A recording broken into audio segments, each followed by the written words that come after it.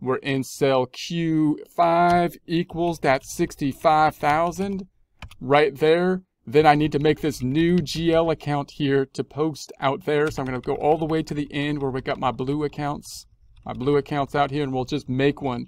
So I need like another set of accounts between these two. So what I'm going to, because I want to have one after equity. So I'm going to put my cursor on the skinny column here on the skinny. Put it on the skinny, and then we're going to drag on over to AH, Control C, right click, and then we're going to go on that skinny, on the skinny column. It's hard because it's skinny, but we're going to right click on it anyways, and then paste it, insert, not paste, but insert the copied cells. There we have it. So that looks good.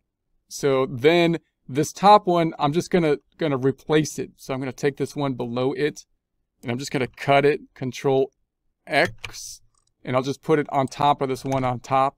So there we have that. I'm going to delete the beginning balance because that's not the proper beginning balance. It started at 0.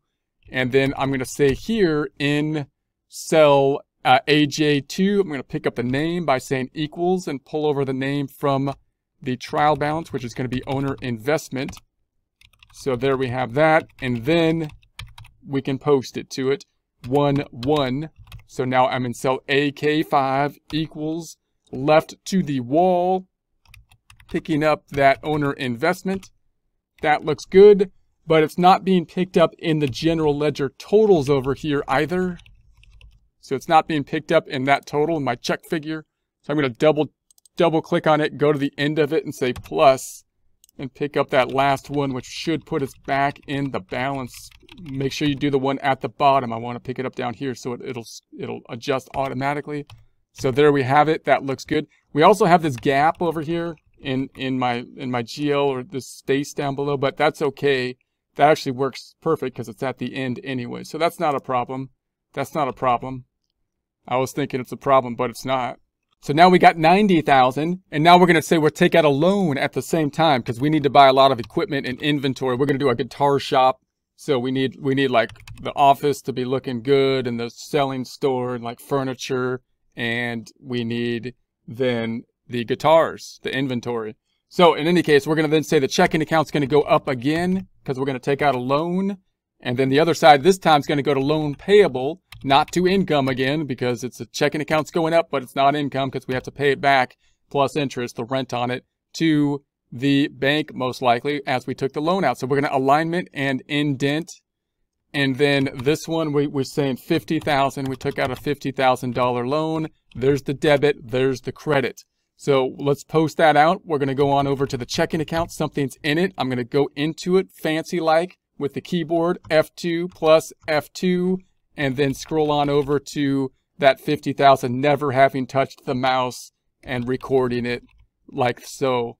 And then the loan payable is going to be down below. We're in cell M11 equals, scrolling over to that 50,000. The loan is going up from 22,000 up in the credit direction by 50,000 to 72,000.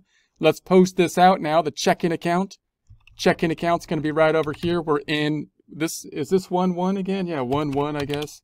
These aren't the beginning balances. This is part of the current time frame. So this is going to be equal to, we're going to pick up then that 50,000 for the 140,000.